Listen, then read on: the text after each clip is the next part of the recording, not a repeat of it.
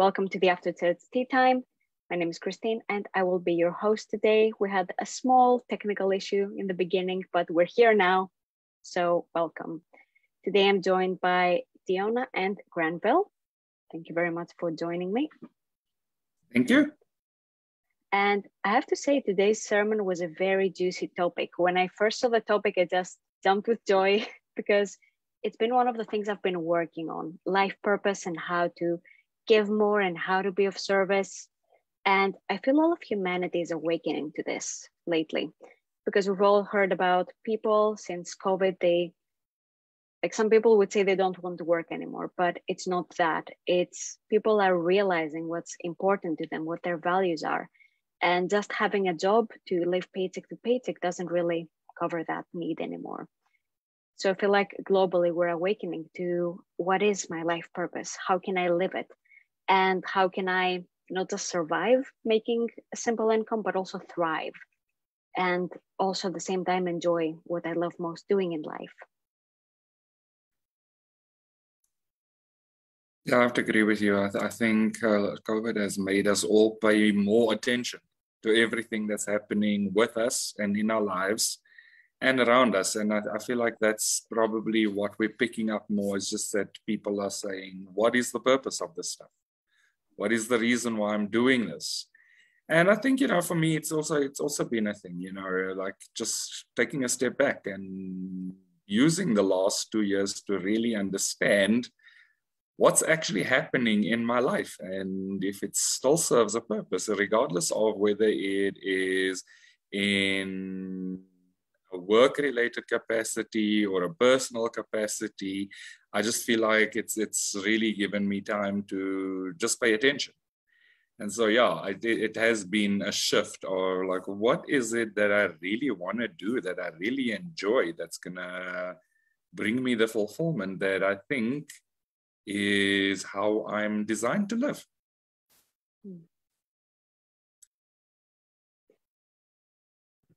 Yeah, absolutely.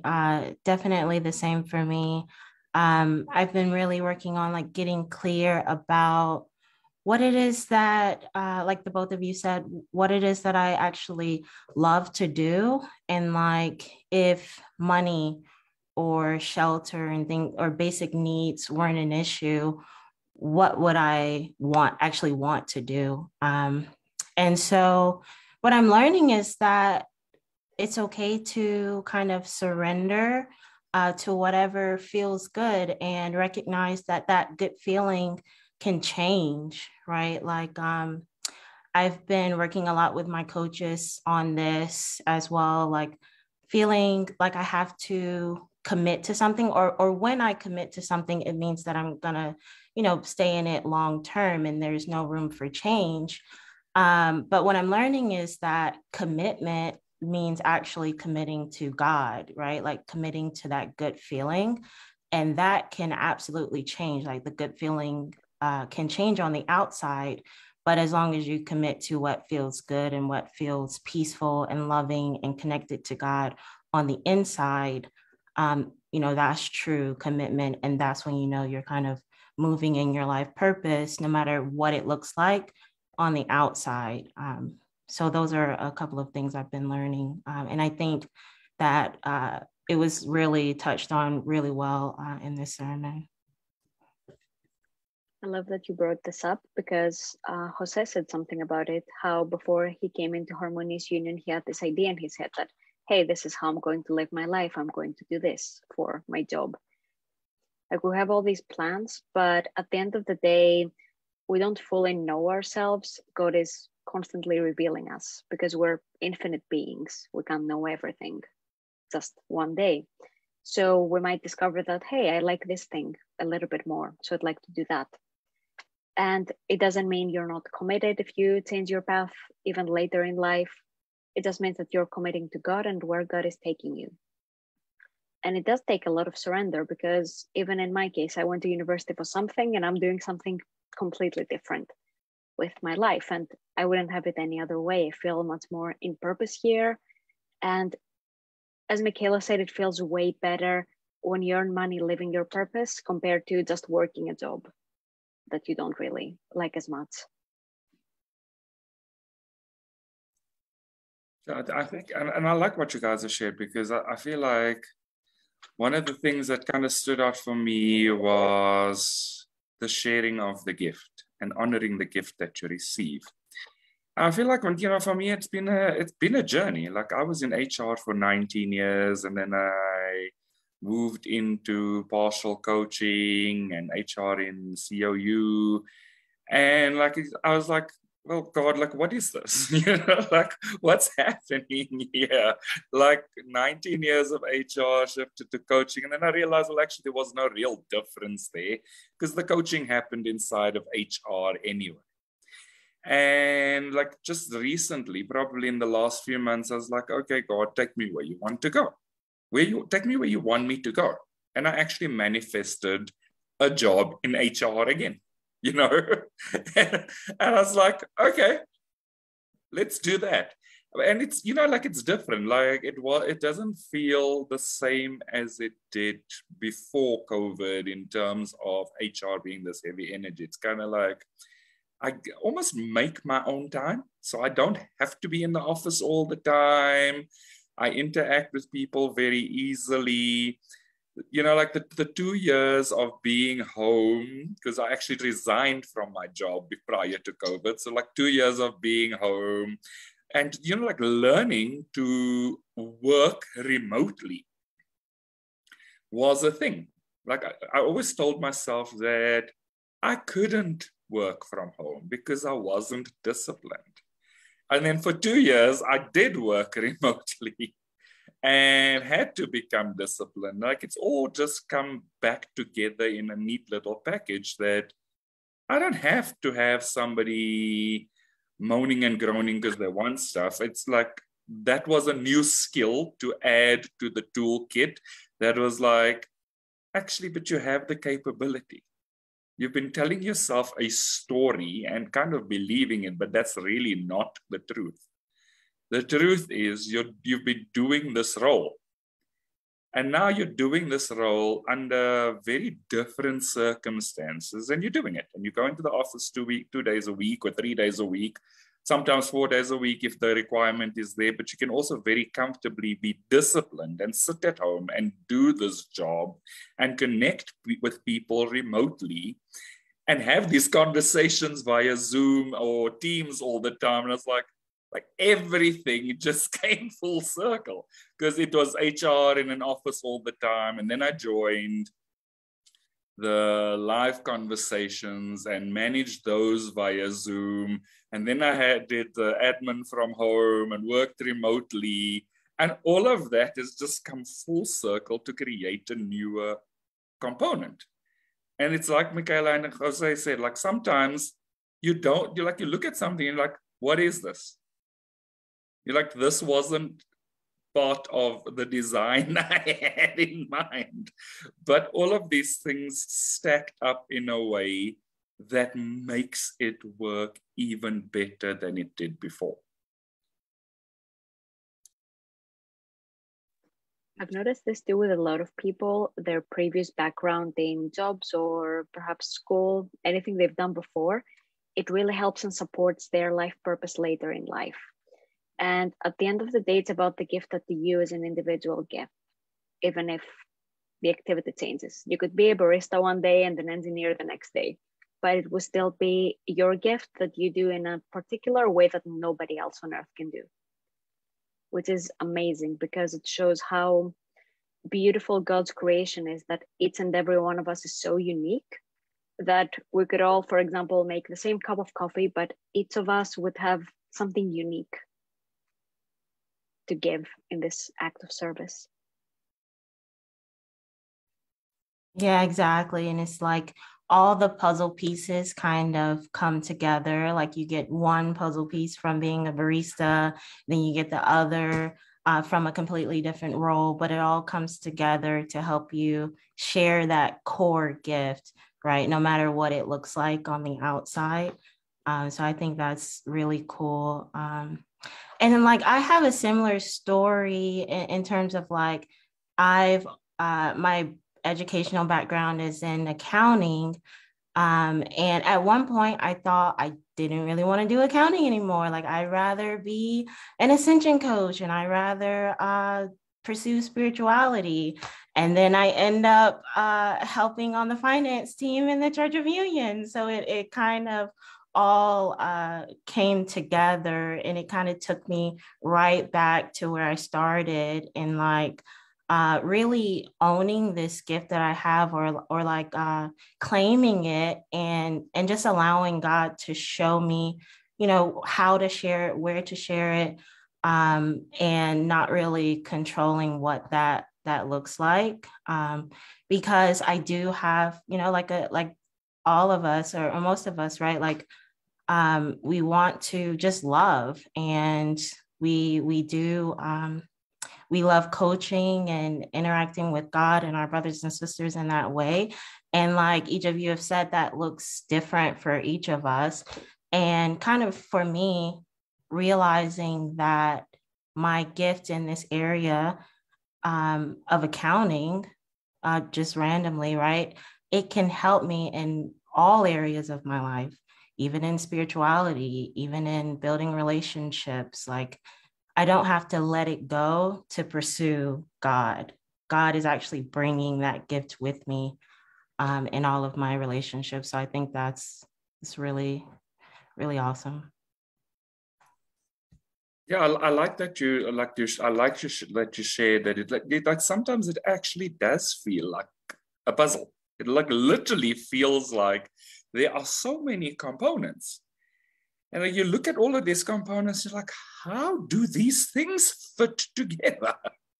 And I had that moment. I had that moment like, what is this? Like, if you told me a few years ago, I would be sitting and sharing my journey in live discussions, I'd have probably told you you're smoking something, because that was never my natural inclination. I'd very much comfortably one-on-one share certain things and keep other things to myself.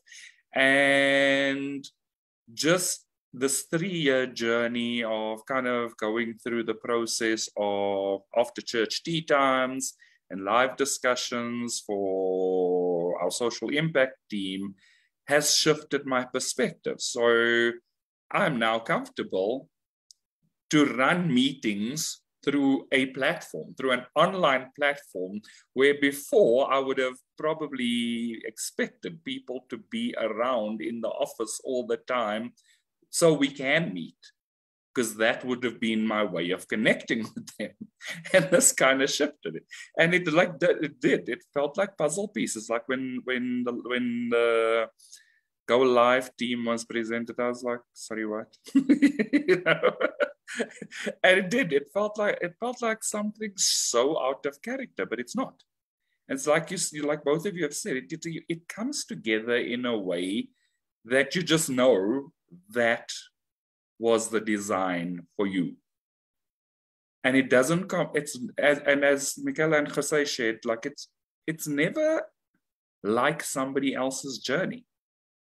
Like we might see certain similarities, but it's never like somebody else's journey. And it's what you shared, Christine. It's like that energy, like really being surrendered in that place. Like God says, okay, take this piece for now. And so you go with this piece for now, and God says, okay, right, we've tried it. It doesn't work. And it also allows me to release as well, because I would have been that person who would just carry on very hunky-dory, all on the same page, cracking on in one direction. And then God was like, okay, go here for a little bit, go there for a little bit, go there for a little bit, go there for a little bit. I was like, what is going on? Like, really, what is this? It's literally what Jose said about, like, you see it and you're like, it makes no sense. But in the end, it makes perfect sense. You kind of just need to be open to it. I've experienced that too with my volunteering in the Church of Union, like changing positions all the time and trying out new things and serving in different ways. And of course, not everything is for everyone, but I still have some skills from its position that I can apply to what I'm currently doing. whether it's in my life purpose, whether it's in, I don't know, just chilling at home. I can do certain things more effectively. My organization skills have got way better. So even with tiny things, God can find a way to teach you. Even going to the supermarket can be an educational experience if you let God lead you.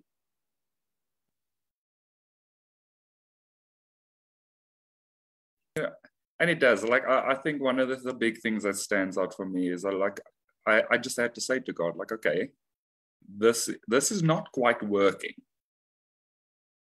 Take me where you want me to be. And then I manifested a role in a corporate, and I was like, okay, well, there we go. You know, like that's where I'm meant to be. And I can't even tell you if that's going to last for a year or not. I just know that that's where I'm now. That's where I'm at now. And that's what I'm being called to love right now.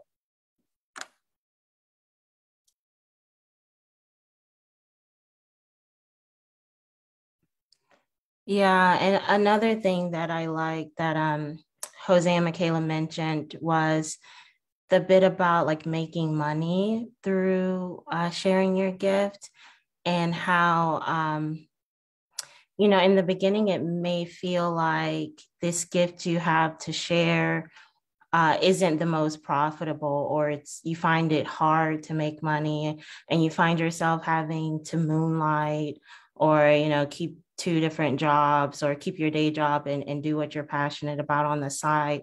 But what I really like that they shared is that as long as you are following that feeling and loving it fully, God will pay you. God will find ways to get you the money that you need, get you the shelter. You know, God will take care of you as long as you're following your good, right? And so I've seen that happen a lot in my life. Like money just out of nowhere just kind of pops up.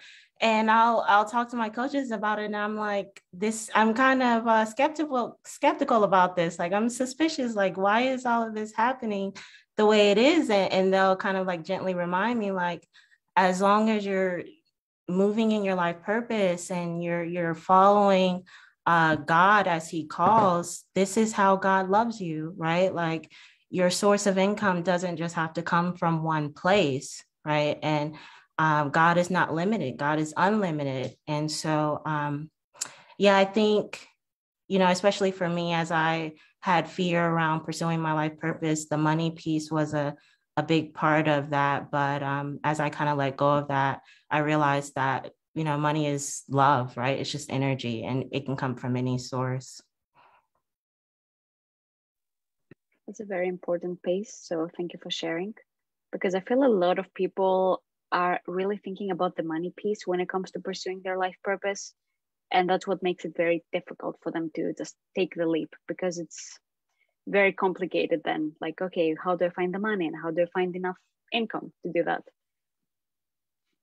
So yeah, that's very valuable. And of course, I have a lot of earth sign placements, so I'm very grounded in that. So of course, I would never be like, okay, yeah, quit your job tomorrow and whatever. But yeah, as long as you feel guided to it, then that's okay, because God will find a way to support you, even if it doesn't make sense looking at it from the outside. Because as Michaela shared, a lot of times it might not make sense why you're doing what you're doing, because you're just doing it out of love in the beginning. But then God finds a way to increase your abundance as you keep following and healing any blocks you have to it. And that's really beautiful. Yeah, and something that, you know, that really stands out for me is like, I've always had this thing about admin. And it was the funniest thing, because of, like, I would always say to Brienne, like, she's my coach, and I'm like, I can't be dealing with this admin thing. And then this was the role that I was in, that I just recently started. I was like, well, technically, you're doing all of these things. You know, I was like, okay, I've gotta kind of work through the process of loving the admin so I can release it.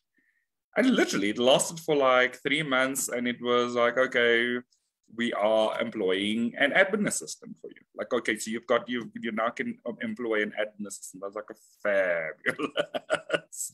But you know, it's that thing about the challenges are the lesson. And I think that's what they shared as well. Is like, you don't realize the big blessing that comes through the challenge. But you have to be open to exploring it. You have to be open to looking at that challenge and working through it so that you find the next piece. And now it's so cool because I've had the time to work through the admin component. And so I'm able to now employ somebody that I like, be very specific about what I want them to do from an admin point of view, because I know it. I also know where things could go wrong, so I can teach them to do it differently. So all of that stacked up. And it was like, at the beginning, I was like, really? Admin? Why? And it just so happened that it worked out very well in my favor. And I think that's something that Michaela and Jose shared as well, is that it does work out in your favor. But you have to be open to the lesson. You have to be open to learning the lesson. And it's also nice that once you learn the lesson, you can very comfortably share the lesson so that somebody else may learn it differently and at a less intense, painful space or pace. And so, yeah, I think it's just like, it always strikes me very interestingly how the design of it all fits together, even when we don't understand the design. It's like literally geared specifically to each one of us. Absolutely. And I really like what you said about like going all in. Like that's been my lesson forever. It feels like it's just, you have to really go all in and love something completely before you can transcend it, right? Like I've really been working on like letting go of avoidance and probably like hiding. And it's like, if you keep doing that, you're just going to be stuck in the same pattern. Like you have to go all in. You have to be completely honest. You have to love whatever position you're in fully, right? Do it to the best of your ability. Give your all to it. And only then can God show you the next step. And so that's what I've been learning. If I try to control it and quit or leave before God says it's time, then I'm just going to end up right back in that same space. So, yeah, I think that's a really good point to bring up there.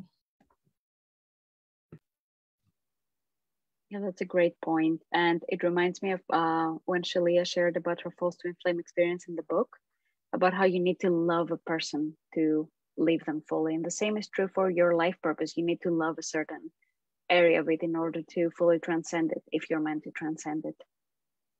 Otherwise, you'll keep repeating the lesson time and time again because you haven't learned it fully. So, and you need to learn it to level up. And something that's kind of stood out for me over the last few years, especially with COU, is kind of just also knowing when it's time to let go of something. Like, there's been components that I've taken on, and there came a point where God was saying, okay, think about it, review it, review it, review it.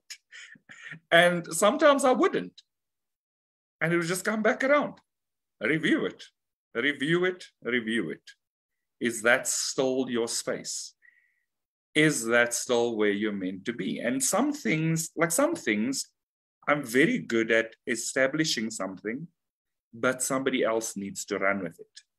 And then other things, I'm very good at running with what somebody else has established. And it's kind of balancing these two things out and knowing when to let go because you've done your part. And I think it's something that you spoke to in terms of the lessons, Diana. It's like, that has been my lesson, learning when to actually let go. And it's not about giving up. It's about you've seen it through to the point where you need it to. And so somebody else has the next piece, but they can't bring in the next piece if you're clutching to that space.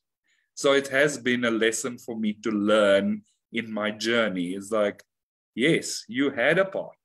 You had a responsibility in a certain space. It's time to hand it over. And I know, like God does this thing with me where it becomes super uncomfortable if I cling to something for too long. It's not even heavy. It just becomes super uncomfortable. And then I know, okay, we need to rethink this. And it's often I'll have this conversation with God. I'm like, okay, so what now? And then somebody in COU will reach out and say, okay, well, how are you feeling about that part? So then I know, okay, like there is proper alignment here. It's like God saying, okay, we are now in alignment. If it's time, it's time. So even if I'm having a thought in that space, there's alignment in another space. And like generally, it will be somebody like Brienne or Chrissy reaching out and going, how do you really feel about this any longer? So yeah, it's something that I've learned to work with and something that I've learned to work through. Like when God says, let go, you let go. There's no point in hanging on. You are actually then creating a block for the flow of energy in that space. I feel like society's equating letting go with giving up has a lot to do with ego's tendency to cling to suffering. Because a lot of times we've heard like, oh, you're not supposed to divorce that person you've been with because you need to stay together for the kids, even though that person is not your twin flame, it's not working out, and everybody's miserable. Or you need to stay in that job that you're miserable in. But God doesn't want that. God doesn't want you to suffer. So the ego has painted it as giving up or not being committed so that you can keep staying in suffering in a way. But God, on the other hand, doesn't see it this way. God wants you to be happy. So that's why letting go is so emphasized here. And being present also, because when you're present, you can tell that something is no longer for you. So you can just easily let it go and everything will be fine.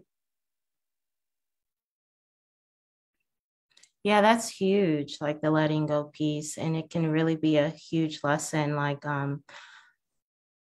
I think this was touched on in the live class, but like sometimes when we kind of hold on to things like you were talking about, Granville, you're controlling it and you're not allowing God to move in that space. And that can be a pattern of like taking on too many tasks, right? And because that's your relationship with like purpose, or that's your relationship with work in terms of like burnout and overworking and doing too much. And the lesson is actually to let go of some things so that you can feel your feelings around it.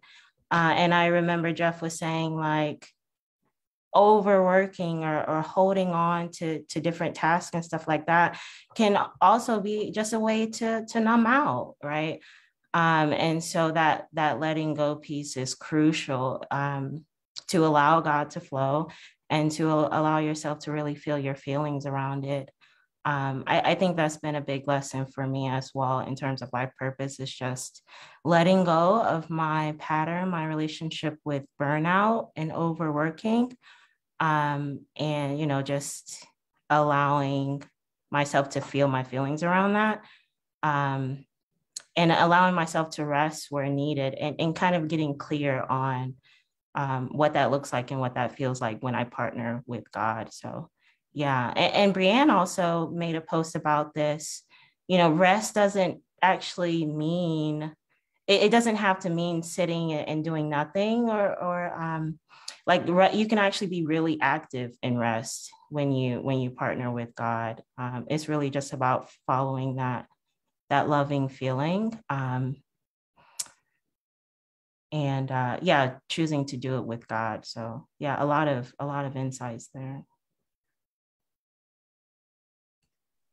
I feel this again comes back to presence, because yeah, sometimes you might need to sleep more than compared to other times, especially if you've just healed something very big and you're integrating.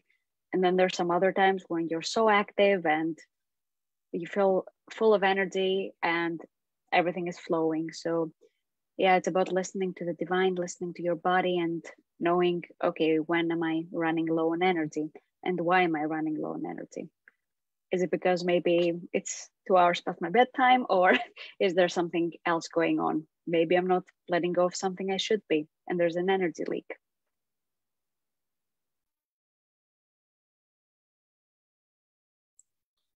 Yeah, and I think it is important to understand where your energy is flowing and where it's not. And it's probably something that we have started to learn a lot better through our healing process. Because we have been, and I know I was in that mold of, if I'm not doing anything, I'm being lazy, I'm being unproductive. And it took me time to actually accept that I need to rest, and that even my rest is productive. And it was that energy of the perpetual hustle. Like, you gotta be doing something all the time. It's something that I grew up with. And so even in the healing process, it was like, I can sit down now and I can watch something on TV and probably do that for a few hours and come back and have the solution that I was struggling to find for 10 hours or 10 days before. It's like allowing my mind to switch off to the thing, because I'm putting myself under the pressure of finding the solution, and allowing the pieces to fall into place as they will, while I get on with something else. Even if that something else was what I used to term mindless activity. Because for me, I was never invested in watching programs and stuff like that. I just actually literally used it to switch off. And now it's like, actually, I want to watch this. And so I watch it. And when I'm done watching it, I automatically, the problem has solved itself, or the solution has presented itself. Let's not say the problem has solved itself. The solution has actually presented itself because it was there.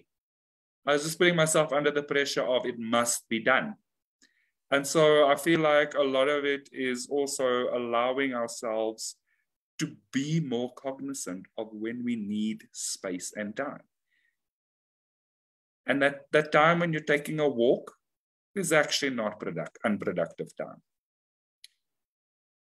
You have to produce the space for yourself for things to flow. Absolutely. It's as they say, you can't give from an empty cup. So if your cup is empty, you're not really giving, and you're taking from yourself, which leads to overworking yourself and burnout. And I also love how God makes every single time be productive, even if you're resting. Because even in rest, what you're doing is integrating. So that's very productive. You can't just heal all day long and not integrate. That's not really healing. And you can't just rest all day and then do nothing every day for the rest of your life. That's not ideal either. You start feeling bad after a while. You need to do something. So it's good when there's a balance. And I also love how you mentioned watching movies and shows, because I think God really can show you through the shows. Because a lot of times I've noticed when God guides me to watch something, it's because there's an energy of this thing that I'm moving through. So it really helps with the healing and then grounding the healing.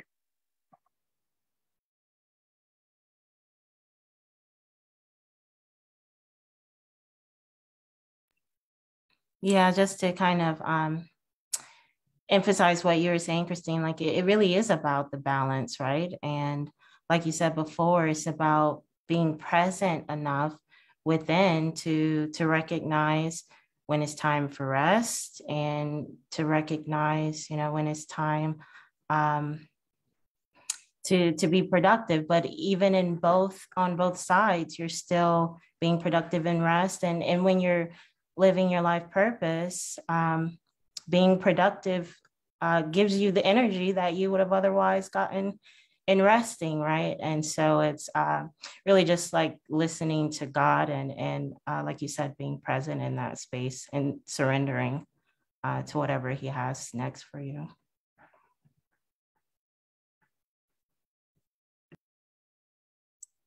Yeah, and I think something that stood out for me from the sermon as well, that I think is probably good to bring in here, is kind of that energy and that sense of what your foundation is versus what it was, and how it has shifted. And like I look back, and like it's something that Jose and Michaela shared, like that whole almost looks like it's imploding only to explode. And I was like, the foundational work feels like it has been years in the making. Like, sometimes I look at it and I go like, it was literally like lifting one brick at a time, where I was in the space of like, we can excavate patches of land. It's okay. But it's not compassionate to do the patches of land thing, especially not when you're building the foundation. And then sometimes, you have this foundation and you kind of unpack it, and you just find the roots that go so deep into what no longer serves you. Like, you literally pulling out weeds for a long, long time. And it's almost what Jose and Michaela shared. It's like, it feels like you're perpetually working at the same thing, and then all of a sudden it just shifts. And it's not necessarily that it's a sudden shift, it's that it's been incremental shifts, but you've been so focused on the fact that you're working on the upset that you haven't been focused on the gains that you're making, and they might be small and they might feel small, but at some point it becomes to the point where you're like, goodness gracious, that was work. We don't realize how much that work has shifted, and how, like, when I look back, I look at my foundation now versus even 3 to 4 years ago, and I'm like, there is so much that's different. Like, sometimes it's almost unrecognizable from where I was. It's so funny because it's true. It's what I've been working on as well. Like, feels like the same task every day. And I'm like, God, can we go to the fancy stuff? No, pick up that brick. But it's okay, because God knows the way to that desire. And it reminds me of this life purpose class. I don't remember which one it was, but Steph was talking about the desire to build, for example, a skyscraper. And then there was like, there's these bricks, and then you need to lay the foundation, and that's boring work. And many people give up at this stage, I guess, because it is the boring work. You don't get to see the skyscraper within one day in front of you. But it does take a lot of work to do that, because you need to build the appropriate foundation for all this building to stand on. And the same is true with your life purpose, because it's also limitless. So you need to build a foundation that is eternal, and that you can expand on and keep expanding on that without worrying that the foundation is going to cave in at some point.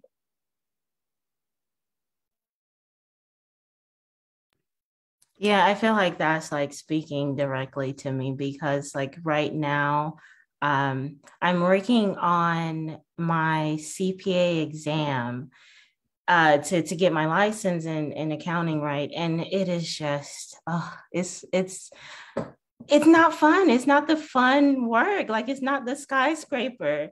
but I have to do this part. I have to build this foundation in order to work towards my skyscraper and have my skyscraper, right? But yeah, I think this is just a really good reminder that, yeah, building the bricks, putting the bricks one by one, doing the work, chopping the wood, carrying water may not be the fanciest thing. It may not be the most fun thing, but it's necessary. And when you partner with God, there are ways to make it enjoyable and ways to make it feel good, right? God would never have you do something that will drain you. There's always a way to make it feel loving and a way to make it feel full. And that's kind of what I'm working on right now. So yeah, I think that was a really great point to raise.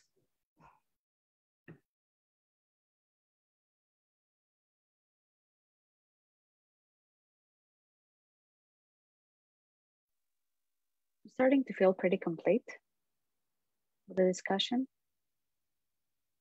All right, so I feel like this is a great place to wrap it up.